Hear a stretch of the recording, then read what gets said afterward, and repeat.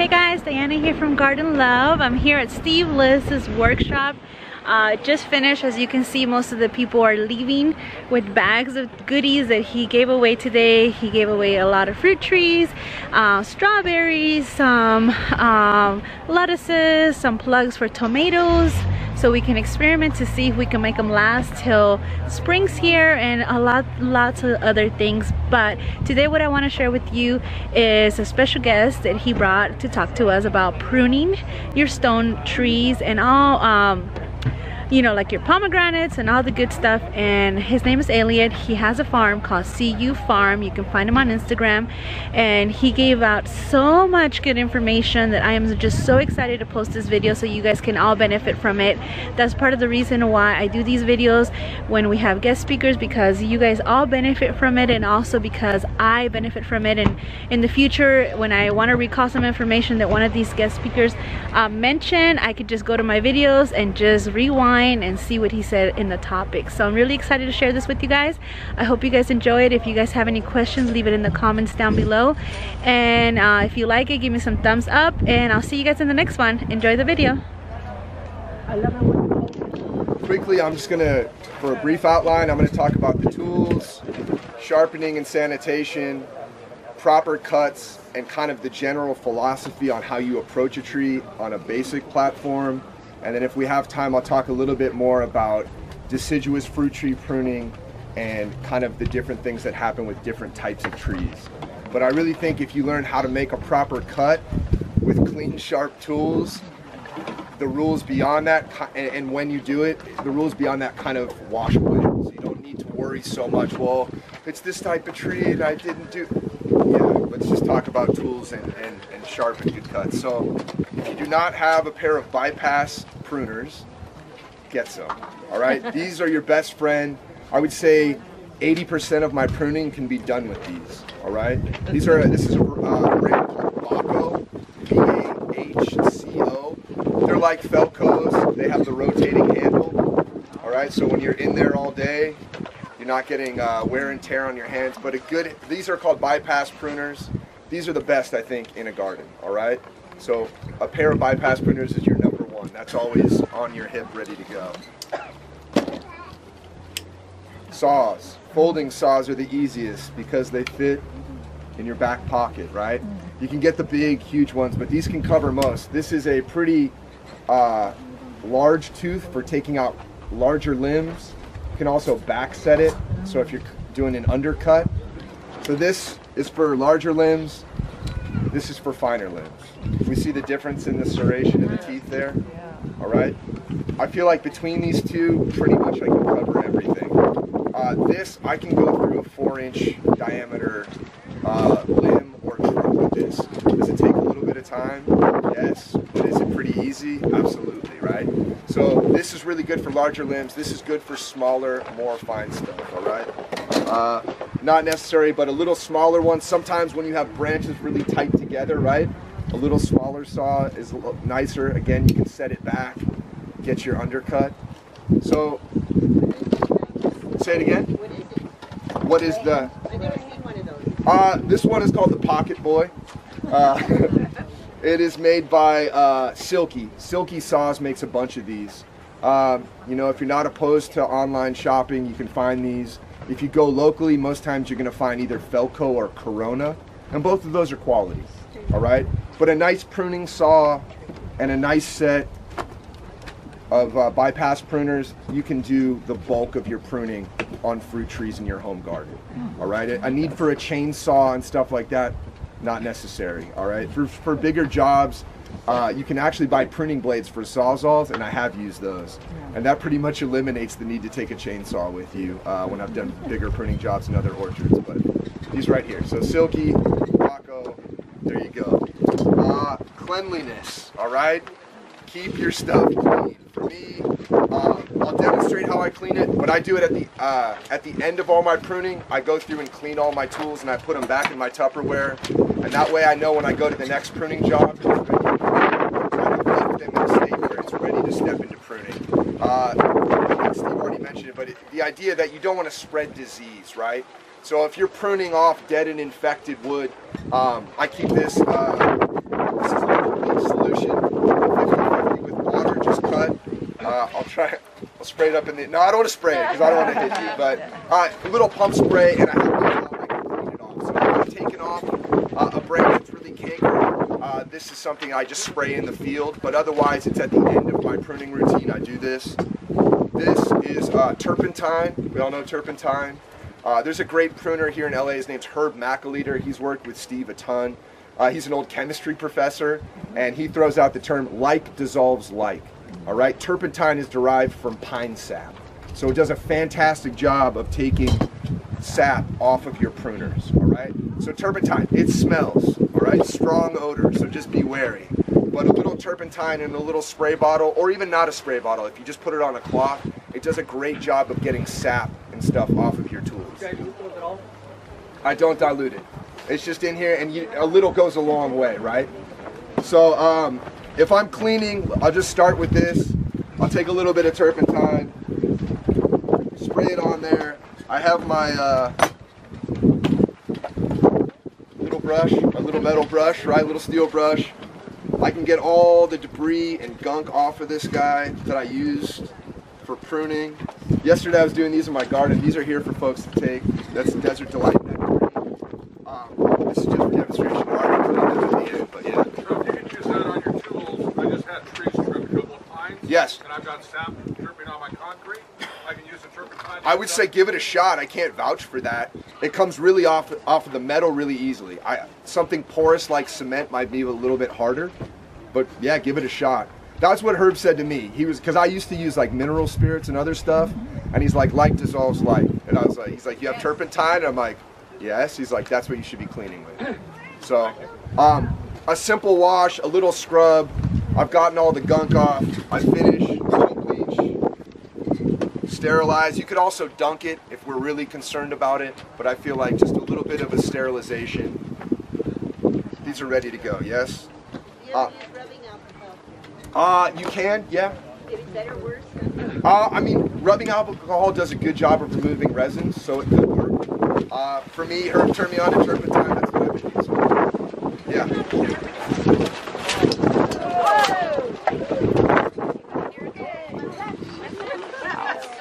Sorry, did not hear that question. What about sharpening?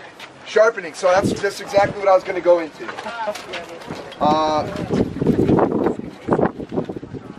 Sharpening.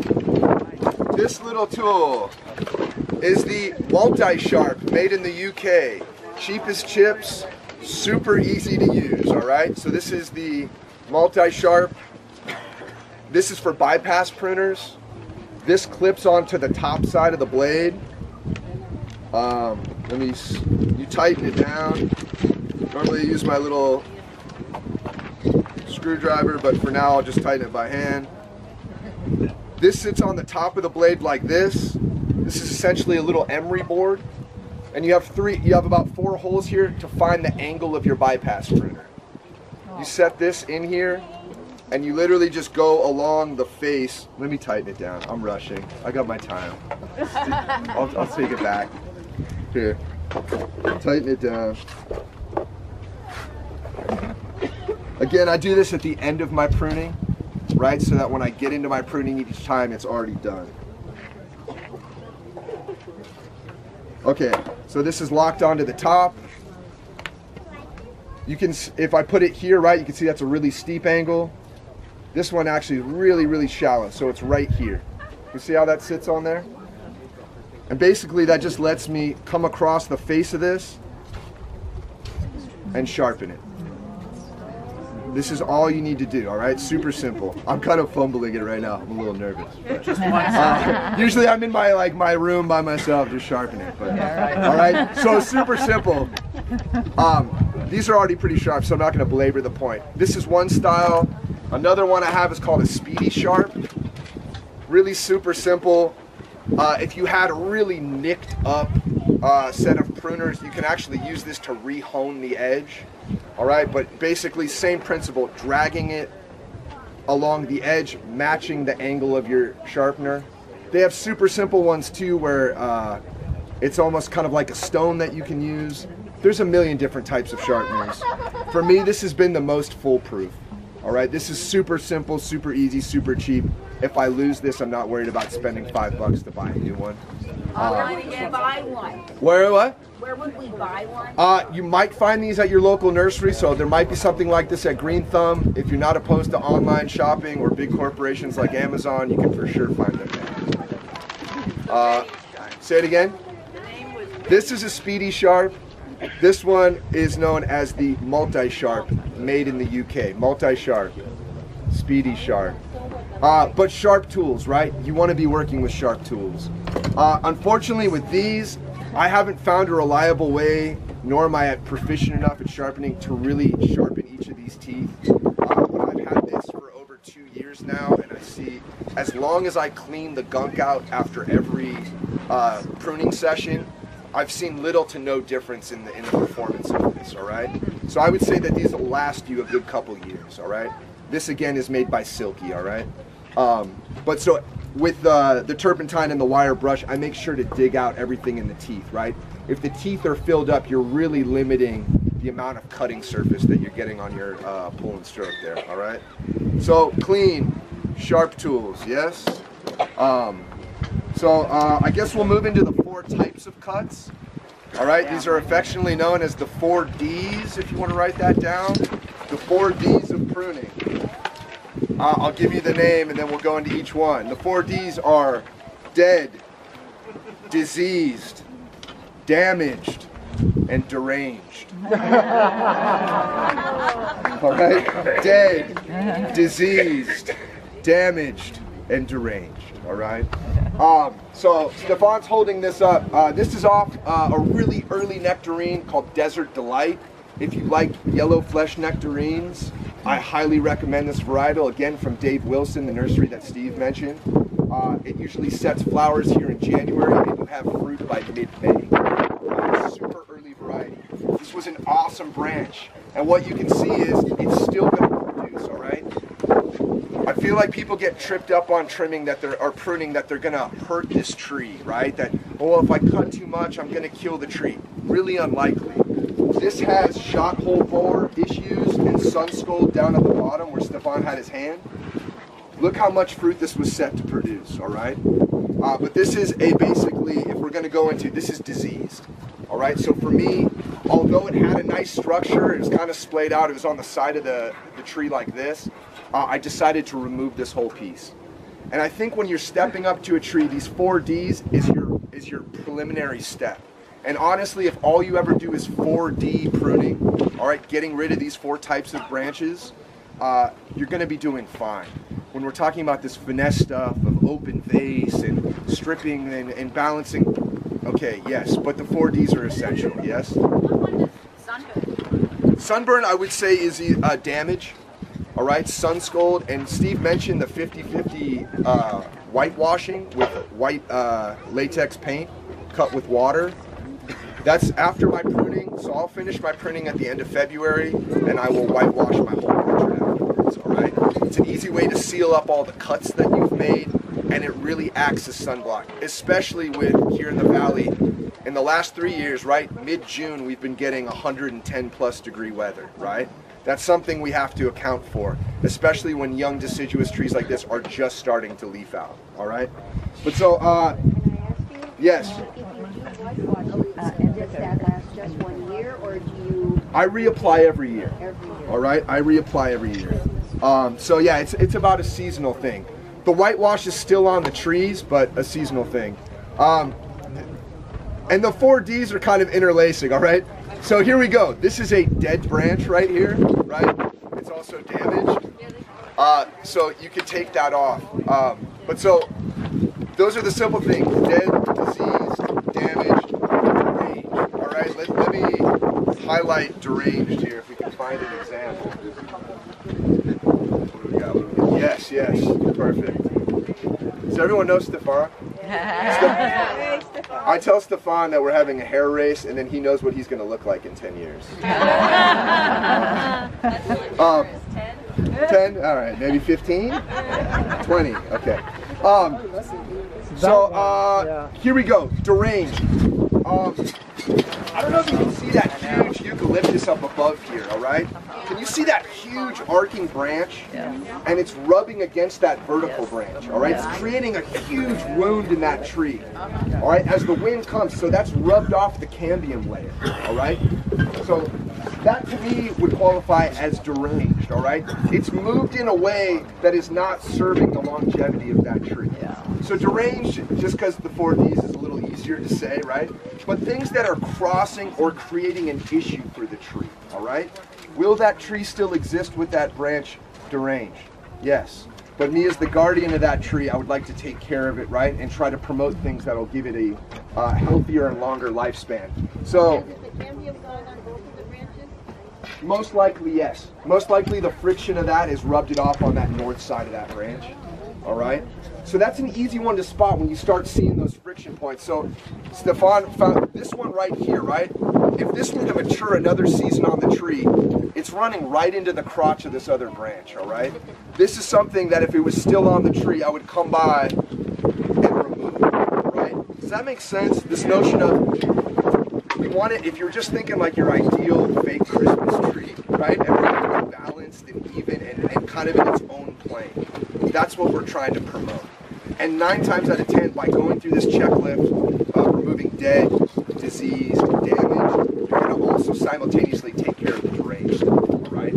So it's just kind of giving that space in the room that branches can exist in their own plane and they're not conflicting with other ones.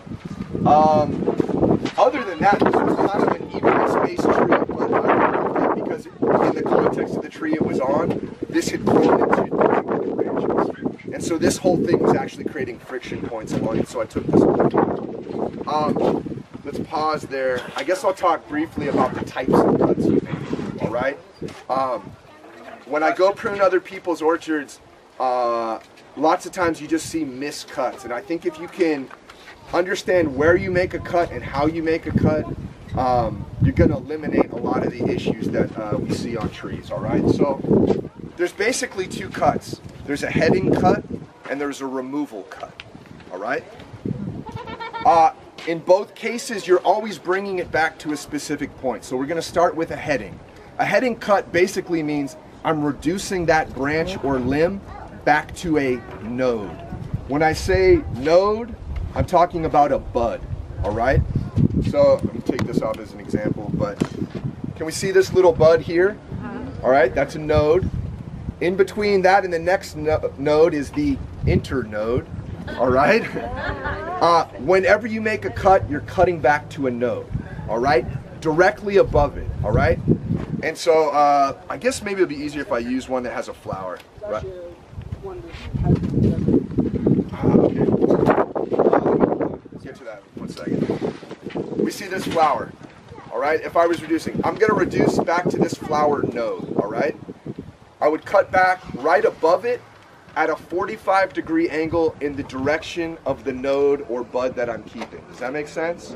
So the flower is going that way, I'm right above it, and I'm making a little cut like that. I feel like if you're really paying attention to that when you step back from a tree that you've pruned back to nodes, it's hard for someone to tell that you've made pruning cuts, right? Because the dominant thing is you've left that bud there. Growth, this is gonna, I'm not gonna get into terms like apical dominance, but basically by putting this in the top, it's gonna really take over and set the direction of that branch. So I would never want to just come across and leave that nub. All right, that inner node is gonna die back. That invites disease, right, damage. So you're always cutting 45 in the direction of a bud. Make sense? Pretty simple. Yeah, so I wouldn't want to cut right into the node, all right? If I spliced it like that, you basically, around a bud, there's what we call a little, there's a collar. There's a swelling on that branch, all right? That's what, have you seen a nice tree cut and it closes over like a donut? All right, that's because that cambium layer is left on all sides and that branch collar can close and seal. I once had an arborist tell me trees don't heal, they seal, all right? That wound stays with them, but they will close it up inside of them, all right? And they will create pathways around it. So you're gonna leave that, you don't wanna cut into that flare around the node. Does that make sense? All right, cool. This is a lot of people to try to talk to, so. And yeah. Now you're Very friendly, absolutely. Just Steve's a hard act to follow. He's so charismatic. Yeah, look at him. He's like, yes, I know. Okay, a removal cut. Let's bring that tree up.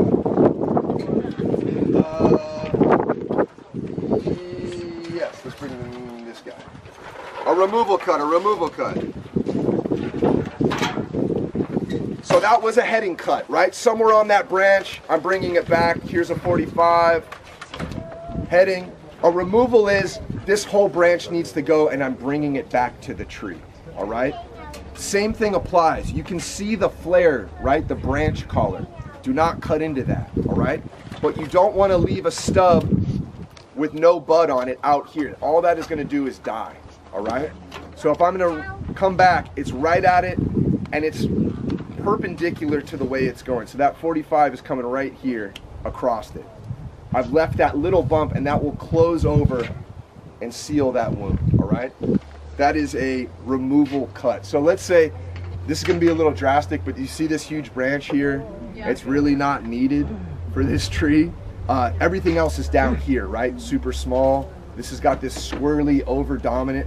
So if I'm coming back, I'm going to remove it. All right?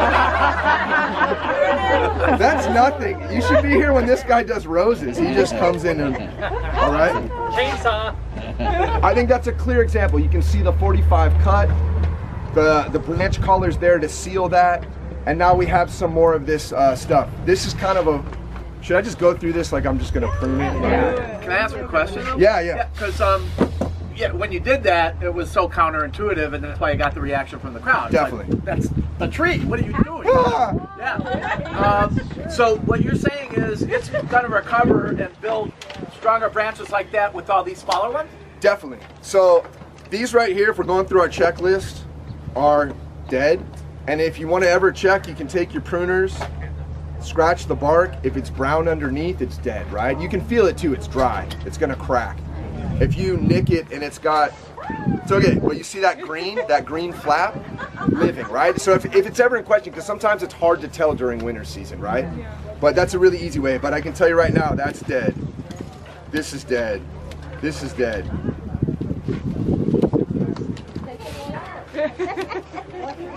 All right, here's dead. This is nice, growing. Kind of a weird setup here. This is dead. This is living. So again, too, when we would plant this, we'd want to get this nice and upright. If we're looking at the balance, this is pretty heavily weighted at this point, right? So we can imagine that it's really going to take off and start bending down. A young tree, I'm going to come back. Here's an outward facing bud. All right. The heading cut back to the bud, 45 in the direction. All right. I think when you're talking about young fruit trees, I'm jumping around here, but young fruit trees, it's delayed gratification. This young fruit tree, you really are expecting to get fruit out of it for the first 2 to 3 years. Okay, because you're building structure for the longevity of this tree. To get it into that shape where it really has balance to it, where you're going to try to mitigate things like branch rips and stuff like that. When I first started, I didn't really know about that. So I'm like, man, look how much it grew. And it set on this fruit, and then it just ripped the branch down the side of the trunk and gave me a huge gash into it, right? So there's that delayed gratification. If you can put off for a year or two, right? Trees are on this different spectrum than seasonal vegetables. Seasonal vegetables, we're talking about months. Trees, we're talking about years, all right? So for me, it's about building the balance into the tree. This right here is kind of a squirrely top. Maybe if we channel the energy into this or this one, and I'm gonna go for that one, so right there.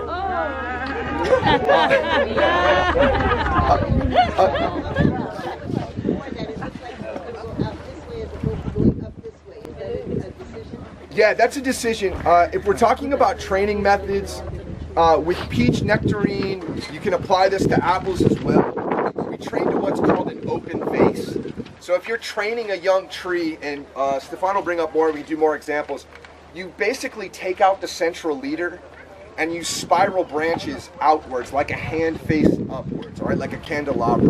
That's one style of pruning, but it's very effective and applicable. If you see, the branches are spiraling in different directions around this. I don't really have ones competing in the same direction. These are kind of in the same direction, but I could do something like pull it with a piece of string to the ground just to set this for the season.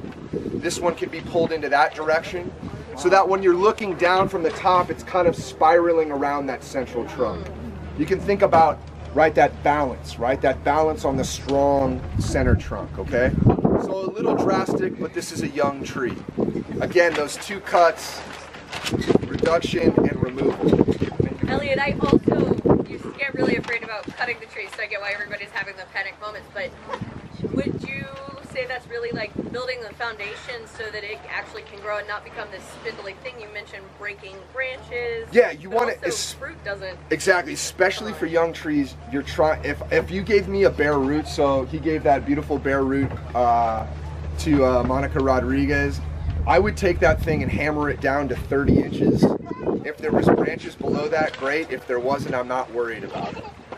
Because you're going to restart it in this situation. And it is about, for a backyard, most of us are backyard orchard people, right? We're keeping fruit trees for our family. It's not about maximizing production. It's not about having this massive tree that I need ladders to harvest from. So a tight, compact tree, I think, is a benefit to the most. Yes. Okay, so the top you didn't take anything off of the tip of that, right? But we could. Okay, you can? Yeah. Again, here's my, I'm trying to understand, because I'm doing a series of these workshops, and I'm trying to synthesize for myself. There are rules, right? But there's not really per se if you're making a good cut, there's not a wrong way to prune this tree. Does that make sense? Yeah. I'm just wondering, so what is the effect if you take like the top inch off? You go to the first node on that. So if I came back to here, let's say. Yeah. This gets what is called apical dominance, all right? So the tree knows that this node is at the top, and it's kind of going to be like, you know what, I'm up here, the rest of you stay down there. And it sends more nutrients to that tree, so more vigor is going to come into this leading branch. By removing it, we're shortening it up, and we're giving ourselves for next season, or this growing season, opportunities for new branching to occur, so that next year we might say, well, geez, you know what, this shot a really solid branch from this node this way, and I need that direction because I don't have anything here. Maybe I'm going to come back here next season and this branch takes off that way. Gives you that option. So when you tip them off like you did, you're encouraging more growth beneath it. More growth beneath it, especially as the tree gets older. I'm also just bringing down that fruiting wood rather than it getting ever and ever further away from me. I've learned that lesson too, right? There was, in the beginning, I was timid about pruning. I was like, oh, I'm just gonna put them, look how happy they are. And then I didn't do these approaches, and now I have trees that are very gangly, and all the fruiting wood is here as opposed to right here where I would like it to be. So you're kind of doing this early start to keep it compact. I have an olive just going up like a It's growing like a... and just like almost like, yeah. Okay. And should I top it? Olives are evergreen. Olives want to be multi-trunk. Even though we sell them as standard trees where they've been, you're kind of fighting the nature of that tree. The olive really wants to be a multi-trunk, large shrub kind of deal. You can top it. It's a little drastic, and I don't know if I would encourage that. It would be hard for me to say that without seeing it. What is your concern about the tree? That it's just too tall? No, it's just, it doesn't have any branches coming out this way. Down below. You know, they have small branches. It's just like Yeah. Talk to me afterwards and we can kind of maybe dialogue. I guess one thing I would say is this book right here, How to Prune Fruit Trees by R. Sanford Martin. I happened to find this in a drawer into the house I moved in before I was even into fruit trees. And I felt like it was like this mystical thing that unfolded for me. It was published in Van Nuys, California in 1945. Right? This guy was from this area and this knowledge still holds up today. All right, it's a fantastic book and it goes by tree. So it goes by apple, olive, fig, persimmon, all of it's in here. It's a little dry, he can get a little technical, all right, but again, stepping back. If you know how to make those two proper cuts and when to make them, you're gonna be okay. You're not gonna do this damage to the tree. If you're in here with the saw and just hacking things and leaving tattered edges, problems are gonna occur, okay? But making those good cuts, getting a little resource that maybe guides you on that. So at the end, come up and we'll look at the olive page and maybe we'll have I'll have a better answer. This squirrely plum satsuma, wow, it's not good, right?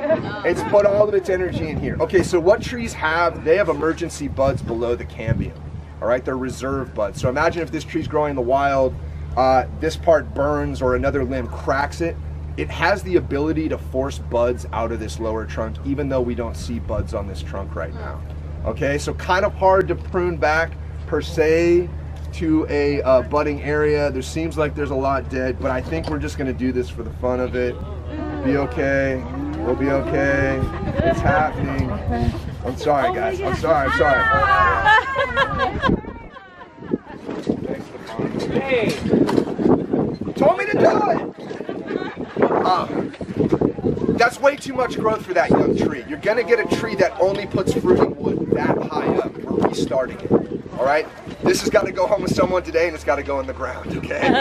Don't leave this in the pot anymore, though it will restart, but ideally get it into the pot, okay? It's gonna force budding from down below, all right? And now we have the option to try to create something balanced here. So let's step over to this guy. If we're going through our 4 Ds, dead. This nub at the top is clearly dead, no growth. This is my new leader. It's a nice balanced leader. This right here, scraping it, it's got a little bit of life, but dead. Over here, dead. These are kind of nice alternating branches. Ideally, perfect world, these branches would be spiraled around the center, around a hand's width apart, all going in different directions, okay? That can happen over time. Hold that ideal in your mind. You don't need to force it. For now, I'm gonna leave both of these this season. I'm gonna get an option about which way this goes. Maybe a leaf bud, it really kicks out a nice branch going this way, and I can use that as a split, okay? Here's another dead branch on this side, removal cut, and maybe I just head this one back to an outward facing bud, 45 shooting this way, but that has a pretty nice balance to it, all right? Pretty nice balance to it. I would put that in the ground and be fine with letting it go. This right here, let's see. Brown, going. Goodbye. Can we just see that where you're building balance to it? All right, it's kind of like sculpting, right? You're chipping away. I just feel like release yourself from A, that you're hurting the tree, and B, that you need to adhere to some textbook that, okay, well, this apple has to be, no, it's just make a good cut and find that balance to it, right? That's something that we as humans, we see symmetry in things, right? We can see that happen. So trying to build that. Yeah. My apple tree has a bunch of flowers. Yes. And it's kind of tall and stringy. Yes. Can I prune that one? Yeah, so you can prune it back. So this all came off of this Desert Delight peach, all right? A peach that is mature. These are 6-year-old trees that I've planted. As bare roots 6 years ago, they're now in their 6th leaf, all right? On a peach like that, I remove 50 to 60% of the flowering wood. It's too much. It's too much for that tree. If all of that turned into peaches, all it's going to do is bend and snap that branch, all right? So that's another one. Once you're getting into it with your apples, remove some of that fruiting wood, all right? And especially, this had a ton of fruiting wood, but it had a lot of disease in it. So it needed to come off, right? This was a sacrifice of a pretty substantial branch for the sake of removing one of those 4 Ds. My tree's about a year old. Year old. Okay, so year old, yeah, you could do structural pruning. Okay. Get it to some branches you like, that you want to see, if it's a year old. Yeah. Sorry, do you mind if I go at him? No, you can answer. So, if I want to take that and plant it on my backyard, what will happen? Nothing. No, I mean, all of its energy is into flowering. I kind of tricked these by, I cut them off right as they were about to pop. I put them in water and I moved them in the house where it's still warm. I put a little bee one in the water, so it kind of has the energy to produce the fruit. It's not vegetative state and it's not destroyed. So really it's going to expend its energy on these flowers and it'll be good firewood for you. You guys good? Yeah. Can you continue? Yeah. Okay, I'm going to have to wait time and a half then. My alarm didn't go off. No, I'm just... I have 9 minutes. Fine. I have nowhere to go. Okay. Well, you got as long as you want. I've got 9 minutes. Okay. Okay. Yes, sorry, go there and then we'll go. So you were saying removing fruiting wood is necessary. That's I answered your question. Removing fruiting wood is necessary in order to avoid the branches from getting overweight and breaking. Or what about when do you decide to remove the fruiting wood versus just removing some of the fruit as it starts to develop so that you don't get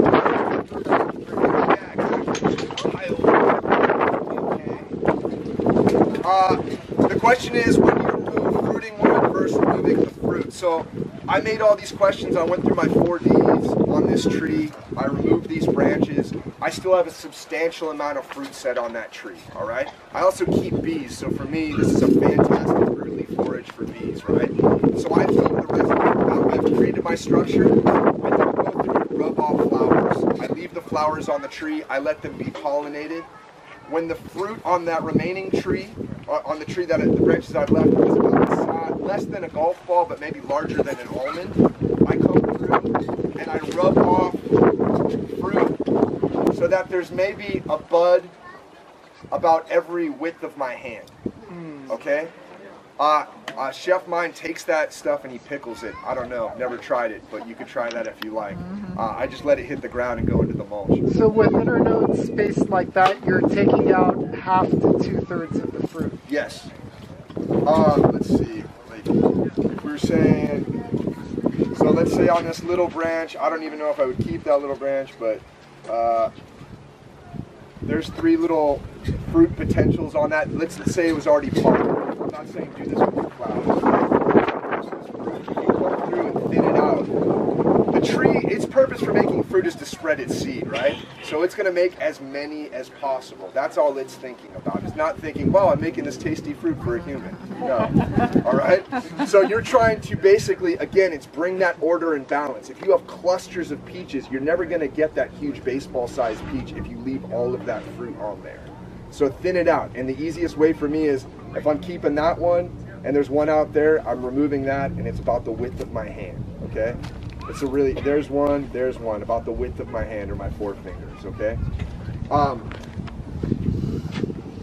Removal of fruit is huge, all right? If you want good fruit set, don't leave all the flowers on there. It's fine to, don't leave all the fruit on there. It's fine to leave the flowers if you're into letting the pollination happen. On a fruiting branch, so let's say this was actually still on the tree. This is a lot of weight on this tree, so I might head it back to here. I might remove that one, and I might balance this out. You can imagine if this was going to set fruit here, this branch is going to be like this by the end of the season, right? Yeah.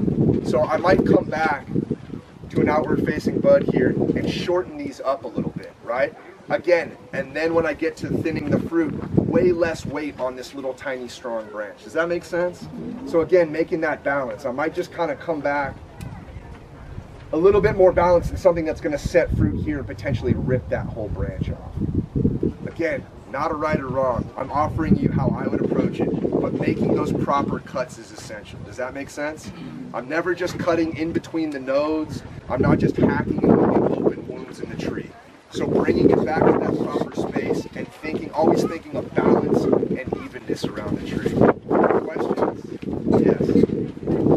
Best time for all of your deciduous fruit trees, all right? So all your stone fruit, peach, plum, apricot, nectarine, pluod, right now, January and February. The leaves are off. It's in a quasi-dormant state. All right, and you want to really get it before it starts putting out the flowers, all right? So when the buds are swelling, it's a nice time to come through and prune, all right? For citrus, you can prune now. What I'm telling you right now, don't do to your citrus, okay? All you do to citrus is the 4 Ds. okay? Dead, disease, damage, and drainage. Just remove that. Citrus wants to have a huge, massive canopy, all right? The whole San Fernando Valley, sure many of you know, and many of you have those trees, was old citrus groves, all right? They will exist for a long time with zero maintenance. Same thing with avos, just getting out the weird stuff. You can do that now. Don't really prune citrus or anything in the summer, okay? I'm not going to get into it, but there is summer pruning for this stuff, but that's a different thing. So yes, stone fruit, deciduous trees now, along with avos and citrus. When it's dormant, it's not hot, right? When it's nice and cool for you to be outside, go prune, all right? Don't do it in the 110-degree heat in the middle of the summer. Yes. You can plant trees in big pots. Trees will always get bigger if you put them in the ground. All right? Fun fact about trees, however wide the canopy is, the roots are typically 3 times as wide. Okay?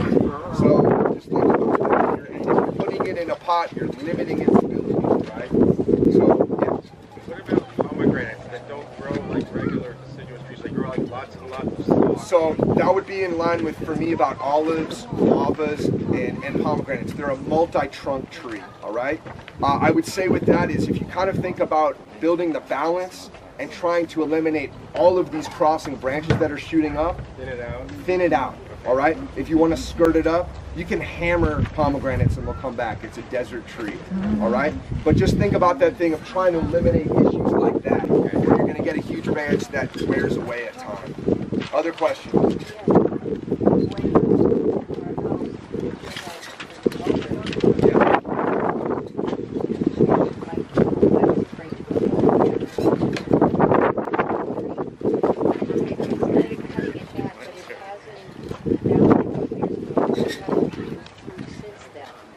So she's talking about a mature tree, a mulberry, which is very vigorous. If you have a mulberry tree, I'm sure you know.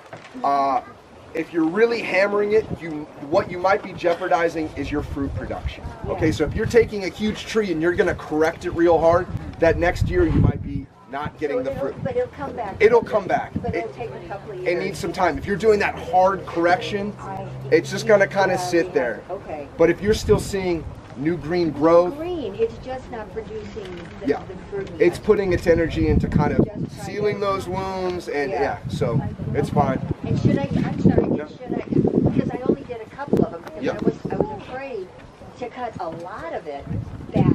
You can do it in stages. I think a good rule of thumb is you don't really want to cut, if you're doing a hard corrective like that, don't take out more than 30% of that tree in a single year. So space it out. Yeah. Yep. Way in the back, Ray? Or that's not Ray, sorry. Yeah, you have a peach tree. It's been incorrectly pruned. Okay. Okay, it's kind of growing out all different ways. Yep. So, am I better off removing it? It is producing, or am I better off trying to correct it? I would say if you're seeing really noticeable signs of disease and stress on the trunk, if you're not seeing that, then I would say go for a hard corrective prune. Get rid of, Steve talked earlier about the suckering, right below. We can see this is a graft union.